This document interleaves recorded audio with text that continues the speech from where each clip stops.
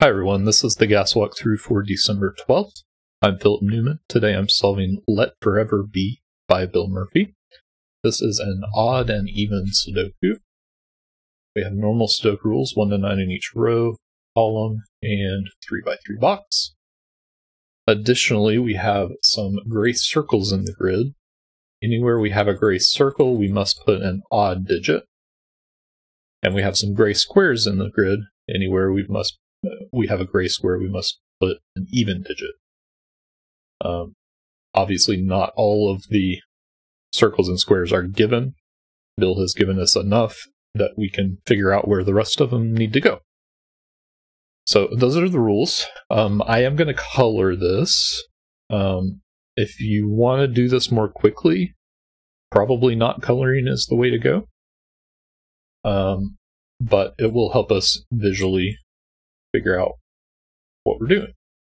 So I'm going to color all of the gray squares and even digits first. And the 8, we will color them blue. And then all of the odd digits and circles. And they'll be orange. Alright, the first thing we can do is look at box 1. We already have 4 blues, so we have 4 even digits. There are only 4 even digits between 1 and 9, so the remaining cells in the box must be odd. This column only has 1 digit remaining. We have our 4 even digits, so this one must be odd. This box has its 4 even digits. This must be odd. This column also has 4 even digits. It's odd. And now this column has its odd digits for this box. Either way you want to look at it, it needs 2 even digits. So that's the left side done. I'm just coloring that one. This column has 4 even digits already, so these 2 are odd. That means this must be the last even in the box. And we also could have gotten it from the row. It means this must be the last even digit in this row. Now we have 4 even digits here, so these are odd.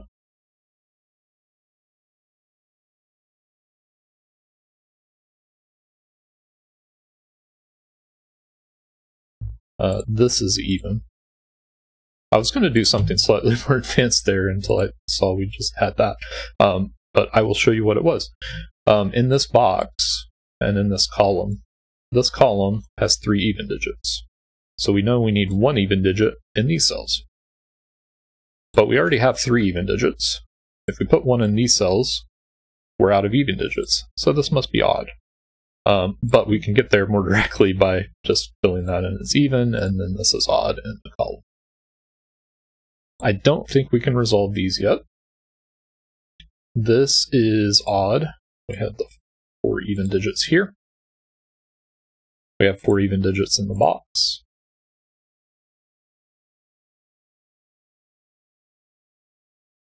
This row, we already have 5 odd digits. So the remaining cells in the row need to be even. That gave us our last even in this box, so that's odd. Now we have 4 even digits in the column, so those are odd. Now we have all the even digits in this row, so those are even. And now the last 2 cells are odd. We also had all the even digits in this row. So now we have fully colored the grid, and at this point, this is basically 2 separate puzzles. The even and odd digits are not going to interact anymore. They've done their interacting, and so we can consider each of them separate. So let's start with the even digits. In this column we have 8, 6, and 2. The only thing this can be is 4. That means these are 2, 6. The 8 can't go in these cells, so this must be 8. The 2 can't go in these cells, so this must be the 2 in the row. And these are 4 and 6, and they're resolved down here. This can't be 2, 4, or 6, so it's 8. This is 2. This is 6. These are 4 and 6 in the row, but there's a 6 here. These are 2 and 8. There's an 8 here. 4 in the column. these are 2 and 8 in the column, and there's a 2. That makes that a 4, that a 2. These are 6 and 8 in the row, and there's a 6 there. There's 4 in that cell, 2 there. These are 4 and 8, and they're resolved.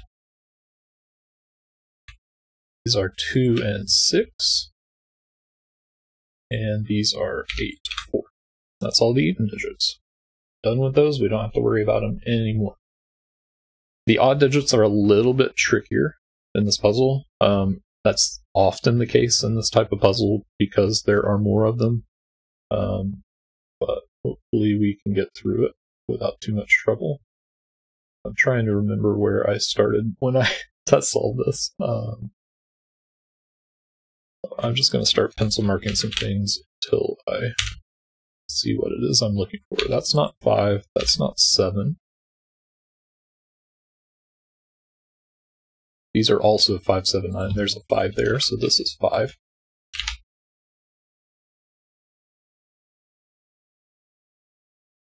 This is 3 or 9, this is 3 or 7.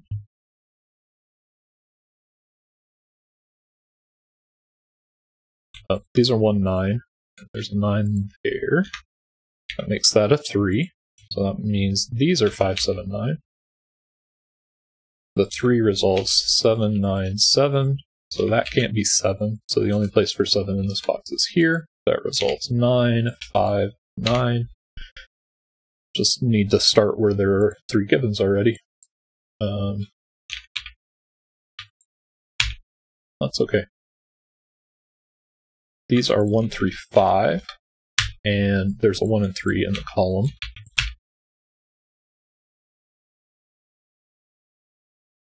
These, well, let's say it this way, there's a 5, 3, 7, 9, all looking at this cell. This is 1.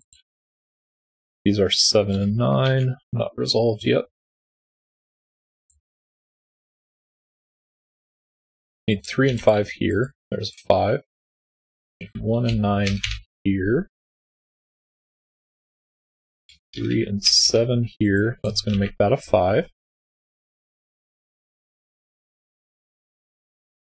3 in this column. It can't go here, so it must be here. This is 7, 9. This can't be 1 in this row, so the only place for 1 is there. It means this is 7 or 9, but there's a 7 there. And that is going to finish it off. Hopefully. These are 3, 5. These are 1, 7, 3, 7, 3, 1, and 5. That's the solution. So coloring helps a lot to make things go smoothly. You could do this faster without doing the coloring, but